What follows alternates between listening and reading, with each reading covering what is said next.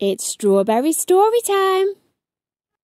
Hello little berries, welcome back. I hope you're having a lovely Christmas. Do you have any Christmas traditions in your house? Well, the story I've got for you today is called My Gingerbread Journey, and it's written by our friend A.L. Bullard, and it's all about the building of a gingerbread house. Come on, let's go and see what it looks like. My sister and I have been waiting all year. Our winter tradition is finally here. Today we create a magical treat. It's a small cottage that you can actually eat. Through the snow and sparkling mist, we venture to the store with our grocery list. To gather our scrumptious supplies, there's one more stop, up the lane to the candy shop. I built a gingerbread house with all my heart, and to my surprise it fell apart.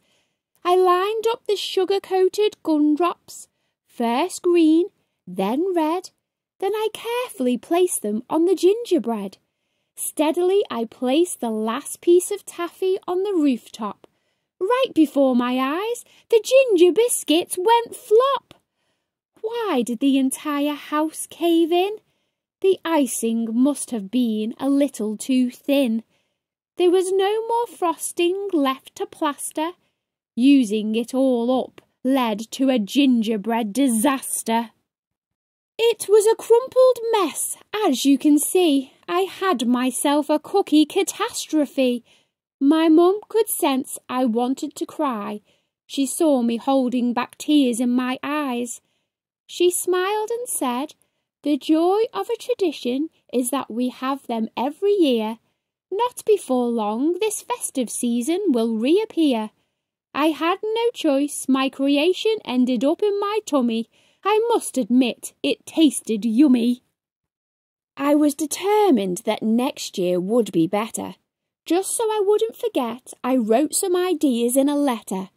Dear future self, I believe too much candy made this house unstable. Sadly, my hard work ended up all over the table. The base of the house should be wider. The candy you choose a little lighter. Lastly, this is important. Do not forget, before adding sweets, the house must be set. I wish you the best of luck. Chuck. A snowy winter day is finally here. We have been waiting to build another gingerbread house all year. A table of delight as far as I can see. Ideas are beaming inside of me. A tree of cotton candy with a star on top. Icing on the spoon. Plop, plop, plop. A light post made with a striped candy cane. Chocolate sprinkles for a winding lane. A fence arranged with lollipops. Icing on the spoon. Plop, plop, plop. A chimney out of caramel squares. Around the edge are gummy bears. Adding to the magic in the air is the frosting stuck in my sister's hair. We are laughing and we cannot stop. Icing on the spoon. Plop, plop, plop. I believe that is enough candy. I shouldn't add any more. I'll finish my house off with a peppermint on the door. This time I patiently wait for the frosting to dry, as I watch snow flurries dance in the sky. The gingerbread house looks delicious. This is the truth. Do you think I could have a nibble off the roof? And a piece of the side will probably be okay. It still seems sturdy in its own unique way.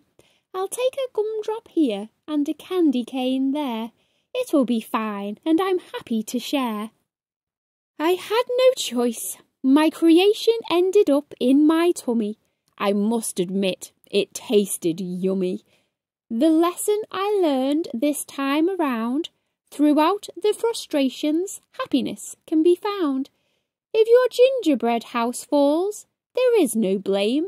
Collapsed or not, it all tastes the same.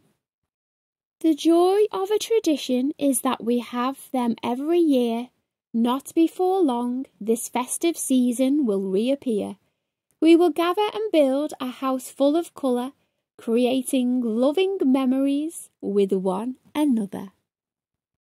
Does your gingerbread houses break? Ours do every year. Thanks for listening, guys. See you next time. Bye! Thanks for watching.